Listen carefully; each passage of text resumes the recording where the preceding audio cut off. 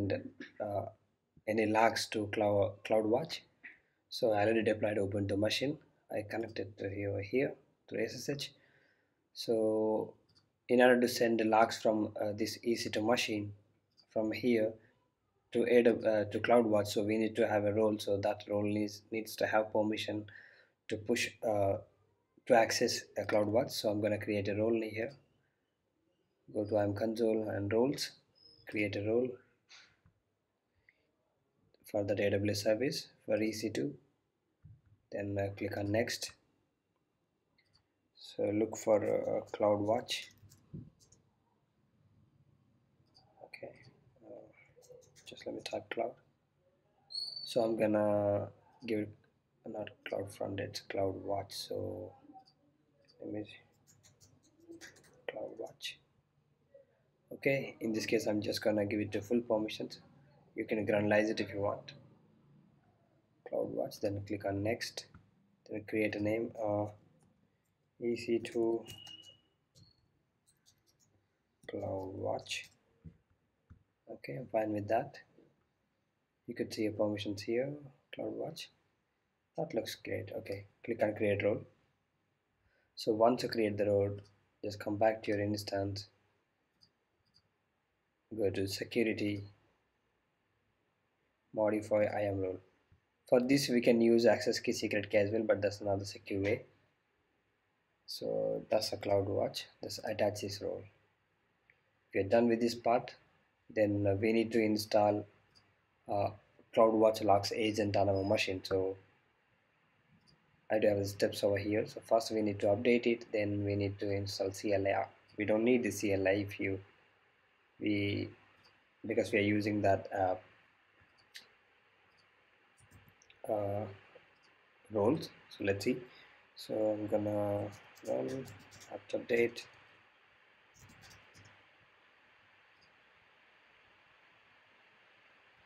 Then we need to get this file. That's the agent file from over here. Okay, we got that file over here. We need to run that file. Let's see, this Python 3 doesn't support, I believe. Okay, we need to supply that region. I'm gonna use AWS EC2. Okay, then just install that Python 2.7.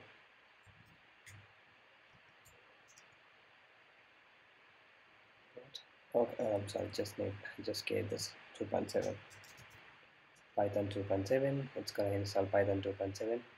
Once you install it, rerun the command.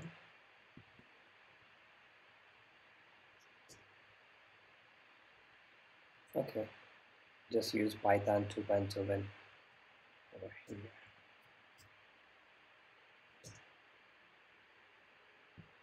Okay, it's gonna download. Then we just need to follow the steps. Meanwhile, I'm gonna open another terminal. CD to desktop. Then SSH -i, the key, username. Gonna give that public IP.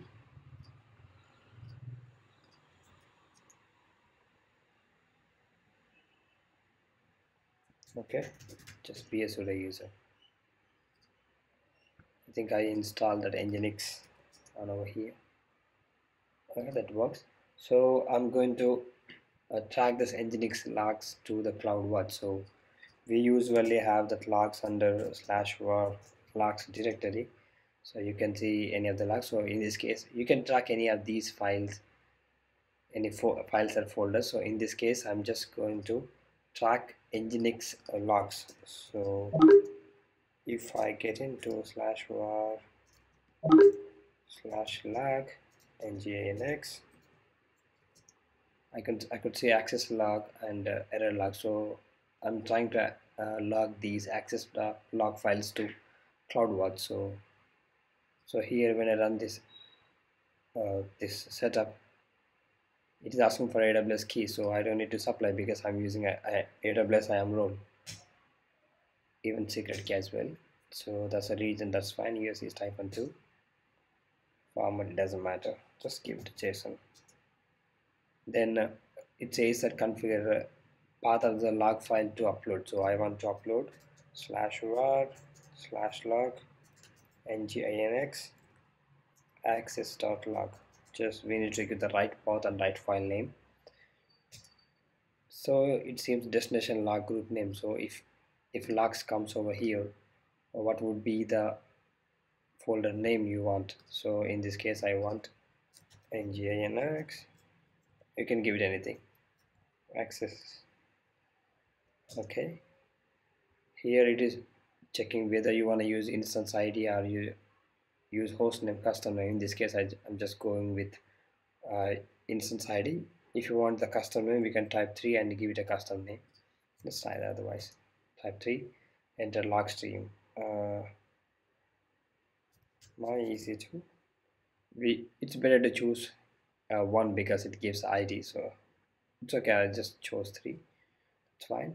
My EC2, the date and timestamp format, so I'm okay with the first one, default one. That's fine. Enter from end to start. Okay, that's fine.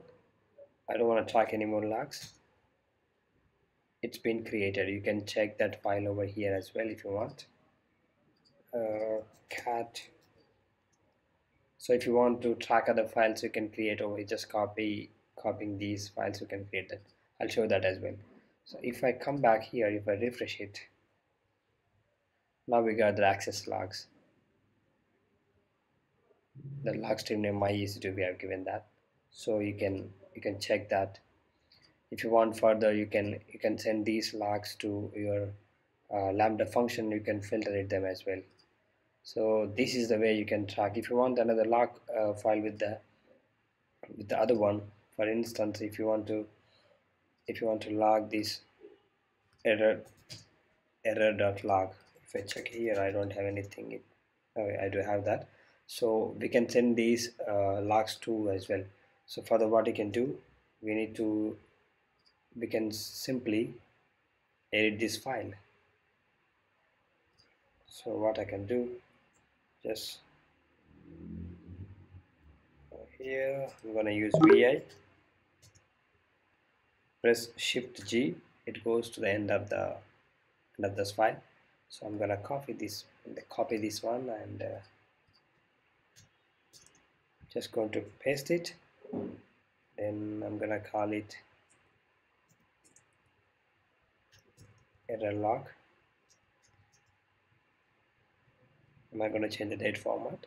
The file, we need to change the file path.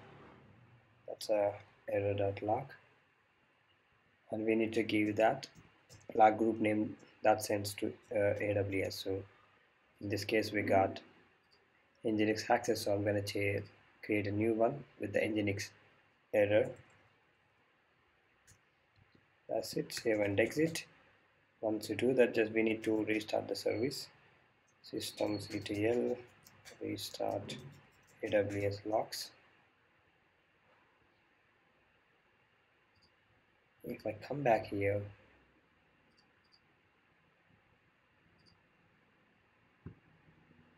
let me refresh that file again. Log groups.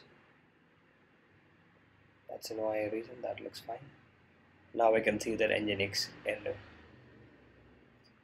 I can see the file content over here.